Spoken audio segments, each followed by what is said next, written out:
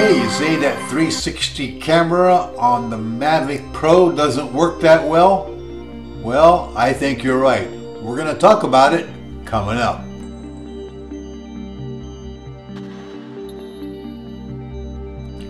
Well, if you remember right, I designed a 3D print to attach to the bottom of the Mavic Pro, which would allow the 360 ONE camera to take 360 pictures from the bottom of the drone.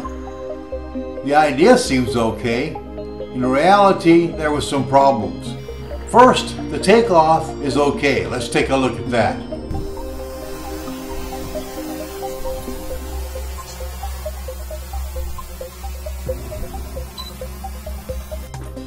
Now in testing, I was able to get it to land pretty good some of the time.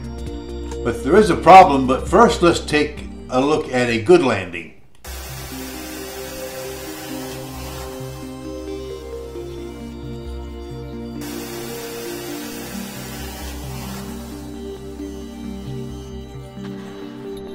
Now what I totally forgot about is as the camera folds up underneath the drone, it blocks the sensors.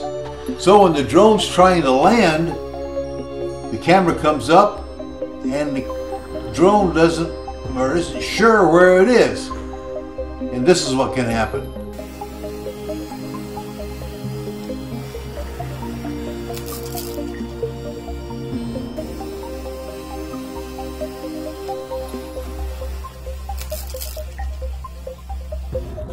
So I had an idea that might work. What if the drone comes down and lands backwards and trails the camera in front of it? Maybe that would work.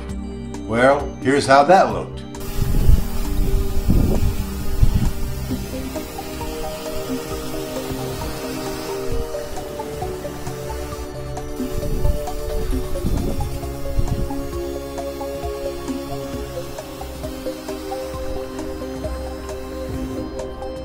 Okay, so that worked pretty good, but there's still more problems coming.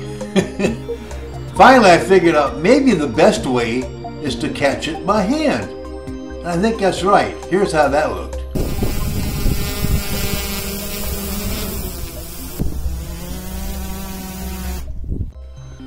Okay, so having figured out the landing problems, it was time to do a test of the camera in flight. The first test failed miserably. And the reason that it failed was that the camera hanging underneath the drone was flopping in the wind, and when the drone stopped and all those sort of things, the camera itself, well, really recovers from when you're walking or that sort of thing, but the wind and so forth made a horrible picture. Didn't work at all.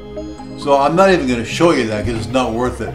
So then what I decided to do was, well, since we're going to hand catch it, why don't we hand launch it, and then we'll attach the camera firmly to the bottom of the drone, and did that test.